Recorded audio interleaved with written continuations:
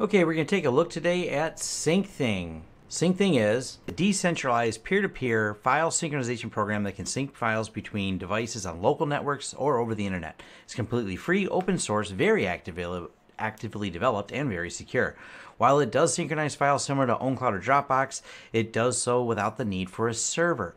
It is more or less an open source version of the BTSync tool, but has a lot more features. Each device that you share with the folder will keep the same copy of the files that you synced. Now, SyncThing supports Linux 32-bit, 64-bit, ARM, ARM64, Solaris, Windows, Mac, and Android.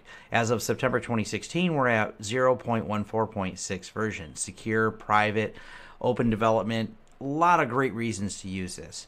Now, it's built on a framework referred to as the block exchange protocol. And this is really well written. This is not just well written, it's well documented. So this entire block exchange protocol is the base that all of this runs on top of. Now this whole project, I can't believe the level of documentation it has for it. I'm still going to do a video on it, even though it's not hard to follow documentation to get things set up, but I just kind of want to show it in action. So I got my demo machines fired up here, and I already have it on here downloaded on a Linux box. I'm going to quit Firefox and just show you how you open it up. So once you download SyncThing, you just have to run it. There's no config file you really have to do. There's plenty of options you can do, but we're just going to start with the basics of just kicking it off and run. So you download, run, no wizard, SyncThing just starts.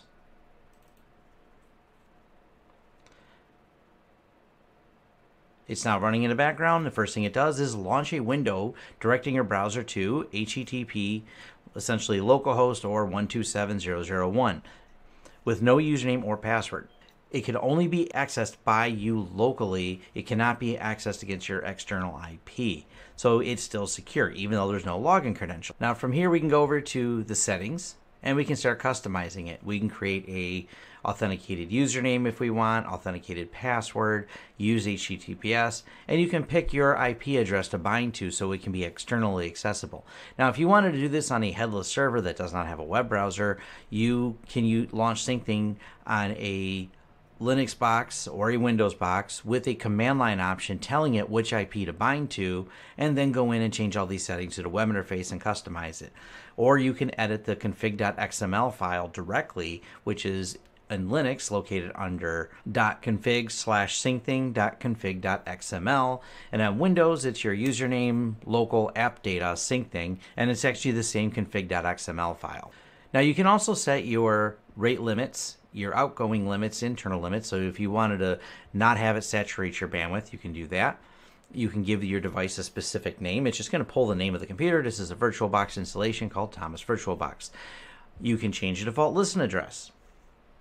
Now this is some neat options here. So NAT traversal, global discovery, local discover, and relaying. What these things do is if you don't have a way to map your firewall and you wanted to connect devices and you just want them to be discoverable, you can use, and this is the default, their own discovery servers. Now your data does not pass through these discovery servers per se. The discovery servers just allow SyncThing's instances to sync with each other by registering with a global discovery server, sharing out your IP address to the global discovery server, and then allowing other people to connect to you. Now they can't just connect, they do need to use a key, so it's not like it's an unencrypted connection. And they do not need your username and password, they just need your unique key, and then even once they have the key, I'm going to show you how you accept the share. So we have SyncThing running right here, and here is the default share folder, which is a unique folder ID that's randomly generated on here. Now whenever you're doing a share, you can call the folder label whatever you want. Default folder, whatever. But you have to leave the folder ID unique upon creation. It can't be changed. So once these are set, they're set. And we're going to save, and we can call this one's now referred to as default folder, whatever. Other options on these folders, you have a lot of different, how often you want to scan it. You can take whether or not this is a normal or master folder. A normal folder means whatever's in this folder is synced with all the other devices. And I say all, it's not just one or two devices you can sync with. It's many. Some of these people have 1,000 devices that they're syncing with. But other option is master. And if you set it up as a master, anything you put in here just gets propagated to all the clients that connect to it, and changes they make don't go upstream back to this one. So we're going to leave it here at normal. File pull order, you can say pull the newest, oldest, random, or alphabetic list. So that's how, if you have a lot of them that are sync, which order do you want them to sync in? The file versioning is pretty cool. Now, trash can versioning is pretty simple, which means when a file is deleted, throw it in the trash can. Now, this is very important. If you're sharing this with someone else and they delete a file and they're completely synced with your folder, it deletes it on your computer too. But then you have an option to say, throw that into the trash can. Now, the downside of trash can versioning is you can set the number of days that it goes in there. But let's say we have a file called tom.txt and we delete it. Then we create another file called tom.txt and we delete it. It goes and overwrites it. That's where staggered file versioning, there's an option where it also synchronizes every incremental change, and we'll show how that works. So we're going to set this one to staggered file versioning. We're going to go ahead and leave the days at 365. We'll leave the version path at default, but this is a neat option. You can take and have the staggered file versioning sent somewhere else. Now, there's also simple file versioning, which just keeps 5 versions of the files. So every 5 edits of a file, it deletes the 6th edit. And full external versioning is you can set up a series of commands to execute every time a file is moved or deleted, and then that just gives you another level of customization. We're going to use staggered for our demonstration here. So save. All right, now we're going to fire up the same thing on our Windows machine. So here's Windows. I already have SyncThing downloaded here. Here is the location, users, username, app data, local SyncThing. There's the config XML file, just like we have on the Linux machine under config. So much the same there. And it runs and launches the web browser. Actually, to make this easier, I'm going to go ahead and allow access to the other machine. So we do that by doing this. What's the IP address of this? 192.168.103.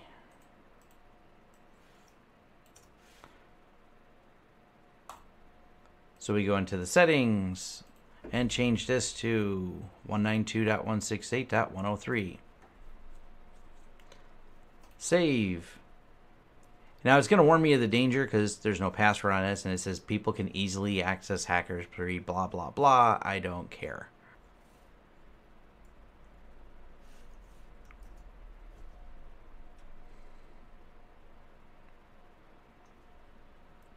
All right, so now we have it over on this device here. So this is our Windows machine, and this is our Linux machine. We're going to show the device ID. Now, these devices are absolutely unique. You should keep them protected. That's one of the reasons I'm doing this in a virtual machine, because knowing my device ID would be the step in towards accessing my existing machine. So we're going to copy this, and then we're going to add a device. And what's the device ID? We're going to give it that. And it's the Windows 7 VBox. Now, if I knew the address, which we know, it's TCP:IP:port. Now, that's how you connect directly. We're going to go ahead and let it figure out what to do. We're also going to go ahead and tell it to share this right away. So we're going to hit save here, and this will allow this device, which is the Linux box, to find and discover. And we're going to go ahead and let it use the discovery servers and local discovery. So we're just going to hit save. Now it's looking for it. Now this does not happen instantaneously. It's going to take a second. And on here, we're going to wait, and we're going to see a prompt come up that the devices want to talk. Right now they're going through, and a block exchange protocol is slowly pinging out and finding the other devices and syncing them up. And it's verifying with TLS security the keys that were generated. And the way it verifies that we actually are trying to access this is because of that long ID when we into actions and show ID. And of course, if you're doing this with a phone, that's why it's got a QR code as well.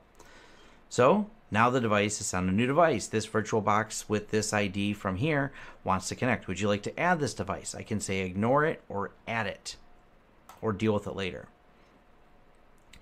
So it wants to know, okay, it's a dynamic address. This is fine. Do I want to share the folder? I'm not going to share my folder, but they're going to share it with them. So we're going to hit save, and we're going to call this the Linux box. So we know that's the Linux one because we can have whatever device name we want. So save. Now it's going to take a second because now the devices are connected with each other. And we're going to see this show up and turn here. This is on our Linux box and this is our Windows 7 box. And this does not happen absolutely instantly, so I'm going to go ahead and show you the delay. It does take sometimes 60 seconds before the two devices really start talking to each other. That is normal. Now it's found that it says, hey, look, they wanted to share this folder, so we're going to go ahead and add the folder. Now the folder path is pretty cool. I like the way this works. So we can say shared on C. What do we want to say here? Well, type users. It auto completes for you. It is case sensitive. Whoops. Users, Toms, and we're going to call it the Linux share. And if it does not have the folder, it creates the folder on there. Default folder, whatever. That was what we called it on the Linux machine. Default folder, whatever, from a Linux box.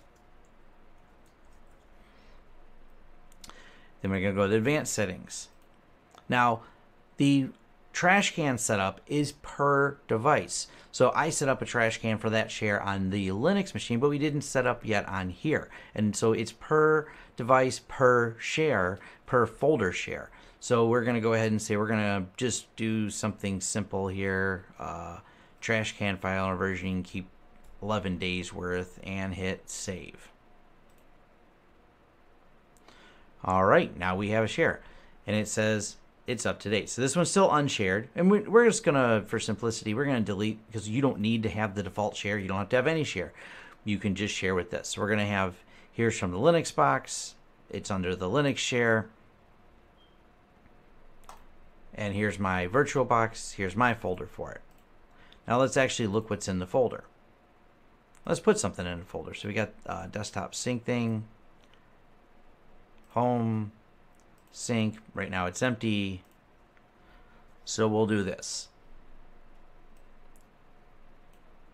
It's going to rescan and find some files. I can force it to it now. By default, it's set to every second. 37 files. And in a few seconds when this rescans, I'm going to go ahead and force it to speed things up. It now has them indexed. It's going to take a second. And goes, hey, we're not up to date. This happens a little bit slow when you first connect them. Once they've been connected for a while, this happens instantly. It also happens faster if you specify the TCP ports. We've now transferred over to this one. 37 items, 11.8 megs. The protocol itself is using delta syncing within the block exchange protocol. And what that means is it syncs on the delta. So if you had a 1 gigabyte file and you change only a few bits in a 1 gigabyte file, it can sync in 128 kilobit chunks the delta changes of that file. So the protocol is actually really fast. So now that these two machines are completely talking to each other and fast, let's go in and make some changes. On the Windows machine, let me drag it back over here. Here's the Linux share. And let's go ahead and just delete something like this. We'll delete it out of here. Let me go back to the Linux machine. And now it's deleted out of here. So it's synced up and it's deleted. And now this, like I said, I've turned on so we can see the hidden. Here's that ST versions folder. And there's that folder we deleted. So this is how it controls the versioning, is for every share, there's an ST versions folder, and depending on the type of versioning you have set up, that's where the files go. So let's go ahead and create another file. So we have the README text, make another copy of it, and rename it just testing.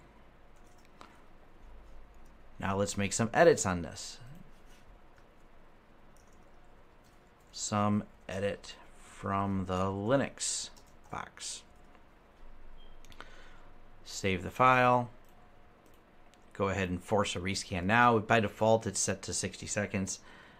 I'm not going to set it to 1 second because it makes it kind of file intensive at that point. And we can last file receive updated testing.txt. That means on our Windows box, which we'll bring back over here. There's our testing.txt file. some edit from the Linux box, some edit from the Windows box. Save.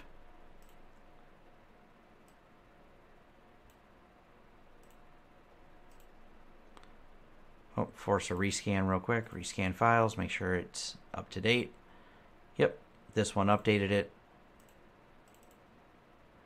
Some edit from the Windows box. So now you can go back and forth and as you save these. Now, if we create a file conflict by doing that, it will automatically create a conflict. So we're going to say start conflicting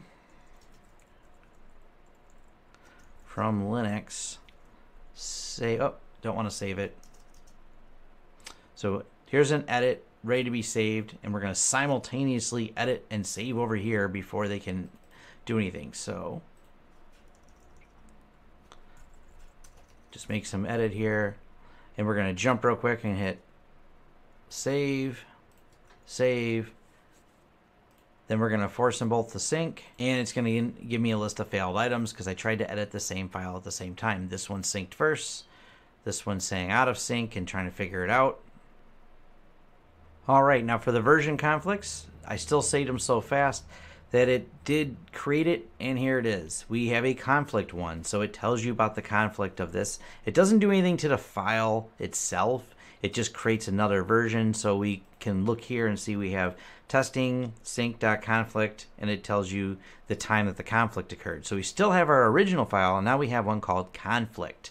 Now, also what was going on behind the scenes is in the version folder, we have another version from when we saved over the same file. So it tells you the date and timestamp of this version of that file. So if we edit this file again, so we're going to go over here to the Windows machine again, and we're going to open up that testing.txt file, and let's just clean it up. So let's get rid of all the crap inside of it, delete it. Now it is mostly blank. File, exit, save. Then we'll go ahead and move this out of the way, and we're going to force a resync on these. Rescan. Rescan. Go into our sync folder, look for this testing.txt file. Now it is mostly blank. Go back to the actual root of the folder, look at this hidden ST versions folder, and here's the different variations. So if I want to go back and look at what it was here, or what it was here, it now kept all the version histories of them. So I synced it from, I edited it persistently on the Windows machine, and it creates all of these hidden ones. This is the staggered versioning. Definitely a great way to do it. That way, if anything happens to your files or something gets edited on one of the other computers, you need to go back. They're all nice and date stamped. So that's kind of the basics of how the syncing works. You just share that on there. This concludes SyncThing for kind of a quick overview of how to get started and how to get it working. Now I'm going to do another video that's going to be a follow-up to this, taking a deeper dive in it. But this is just kind of an overview to get you started on this SyncThing. It's a great tool. I really like it. It's definitely been a solid performer for me, having all the files that I have in there. Thank you for watching this review of SyncThing. If you like the content here, like and subscribe, and I love to hear feedback of how you're using SyncThing or any other tools that I talk about. Thank you.